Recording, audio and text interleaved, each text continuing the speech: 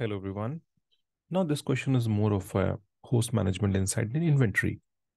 For example, you have a set of hosts that follow a certain pattern, maybe in the form of a number, maybe in the form of alphabets.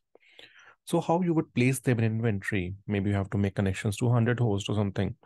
Then how will you proceed? Will you going to write each and every host name inside the inventory, or is there anything provided by Ansible that can follow and help us with a pattern? So taking this particular example, for example, if we have a host from test1 to test99, how we can define inside inventory? Now, if you have read about the Ansible inventory, they support a lot of wildcards, even the host patterns. So we can simply provide the range of hosts. Even we can skip some host if required. Now, how you check whatever host you have put in the inventory or whatever pattern you have put in the inventory will work or not, you can take help of this simple command with the help of -- list.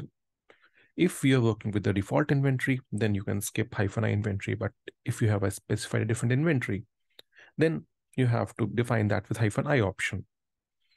Now, one option to answer that question was just to paste the name from test1 to test99. But what it will make, it will increase your inventory length and make it complex to manage. Otherwise, you can also take care of this wildcard pattern to define a range. And when you explore the inventory through the above command, you will notice that now it has incorporated all the hosts. So depending on whatever hosts are live, you are easily able to make connections using this pattern. Hopefully that answered the question. Thank you very much. Bye-bye.